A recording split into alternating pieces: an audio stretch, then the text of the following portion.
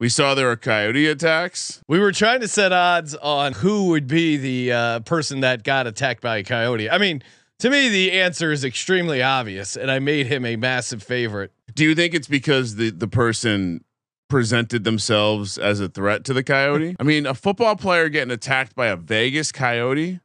This is a desert coyote. Yeah, Kadarius Toney to me is a massive favorite. Josh made it -250. I don't even know if that's quite big enough. And Travis Kelce being the dog at +650 here. I do see some value here. I don't think he's as dumb as he lets on. Okay, so maybe he's not dumb, but I could see him wanting to mess around with the coyote.